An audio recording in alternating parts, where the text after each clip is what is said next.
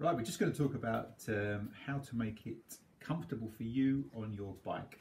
Now the first thing with this is really the saddle and the height of the saddle, which is the key thing. Rough rule of thumb, when the pedals are in the 6 o'clock, 12 o'clock position, and you're sitting on the bike and you've got your foot flat on by the heel on the pedal, your leg should be roughly straight, and that will give you the right saddle height. The other thing is the saddle itself. Now there are many different types of saddle, but it's very worthwhile going to a local bike shop to get them to actually measure you for the right width of saddle. From there are many different types of saddles which are upholstered, padded in different ways, and again have a look and have a see what the different ones on offer, which is comfortable for you. In addition to that, it's really good to get some really decent padded shorts.